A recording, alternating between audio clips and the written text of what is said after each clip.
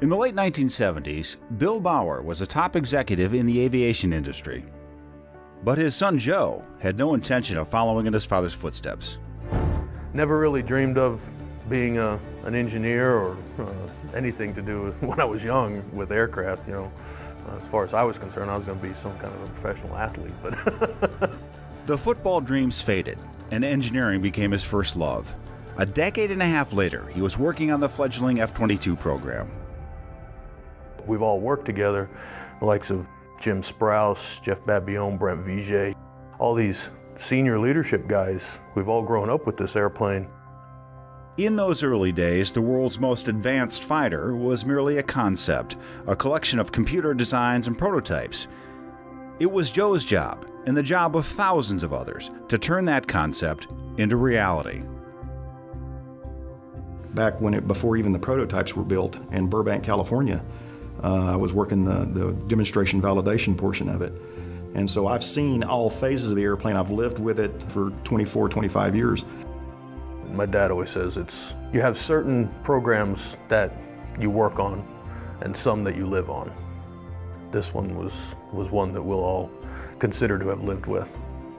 It's what a lot of people who worked on the F-22 say, that at some point along the way it stopped being just another program. It's like you work together with the same group of people over and over every day, and you get to know them, and you get to know that they're part of a team, they're part of your team. We became like a family. And Sid Parker, who has walked every single F-22 out of Building B-1, says he feels like each and every plane is his baby. You're like attached to each one of them, you know. You think, you know, you see one fly over, you know, I get goosebumps now just watching one take off.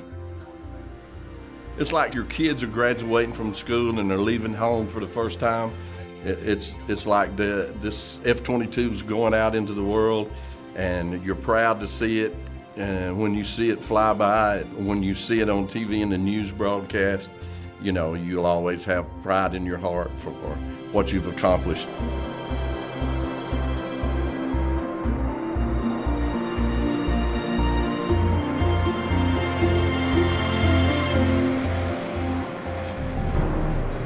What this aircraft accomplishes over the next decades will depend, in part, on people like Chris Pelletier, who works in sustainment.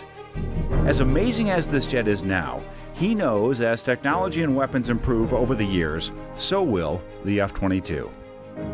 We have all kinds of modernization configuration efforts that are going on for the depots, and we try to optimize as much of that as we can at the field team units to reduce the cost for the warfighter and the customer. We basically have the beginning of an airplane here. It's a great model, you know, it's got the basic pieces there, it has a tremendous amount of capability. But the airplane has been built and designed so that you can add a lot more capability to it. Adding to that capability will take the hard work of hundreds of Lockheed Martin employees, some whose job will be to keep all those upgrades effectively invisible. Anything that's on the OML of the aircraft affects the stealth of the aircraft, and we have to be able to integrate that in and make it work and maintain aircraft signature. To keep the F-22 on the cutting edge of invisible, Krause and the rest of his team will have to keep up with stealth technologies and coatings, then incorporate them into the fleet. I guess I have a unique thing that I can walk out the airplane and lay my hand on and say, I did this. And there's not a whole lot of people that can do that.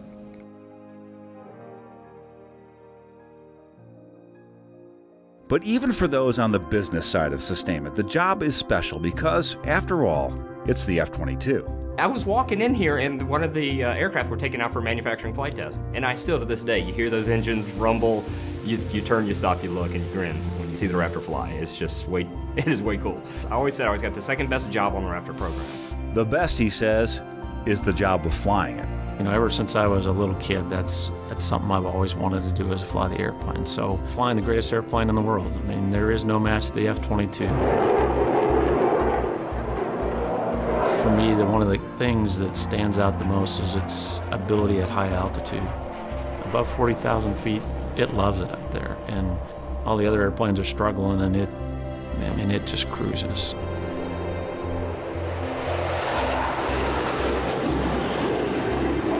Everybody who's worked the program has got to know that they've built the best airplane in the world, and take pride in what you've done.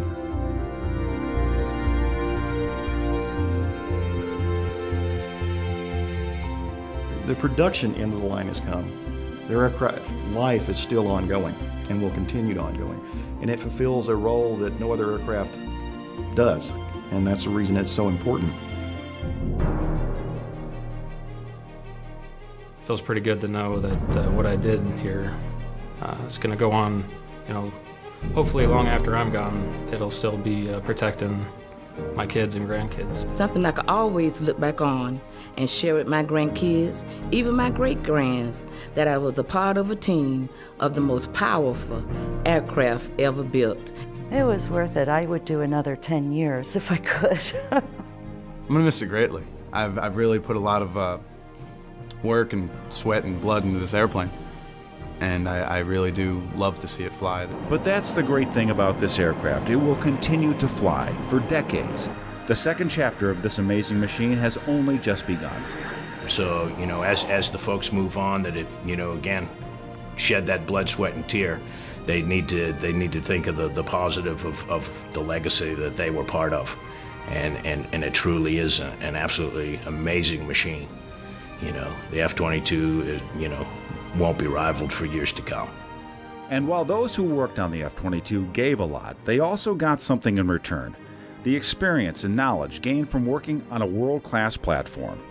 And I encourage each individual who's moving on to another assignment to take the best of what you learned and what you gave and use that as a catalyst for wherever you're going. Rather than be melancholy, celebrate what was accomplished and use that as a springboard to do even greater things in the future.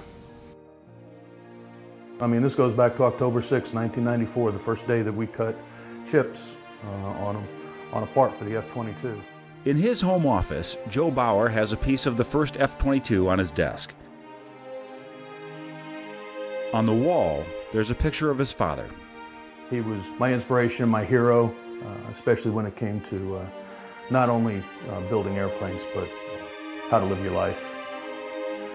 Last year, Bill Bauer died at the age of 83. But he got to see his son, who once had no intention of following him into the airplane business, take part in the creation of the most amazing aircraft of all time. He was like, you realize you're part of something very special. He was very proud of, like I said, not only me, but the Lockheed for what we built, and also always a proud American. So he was awestruck with the way, with what that airplane could do.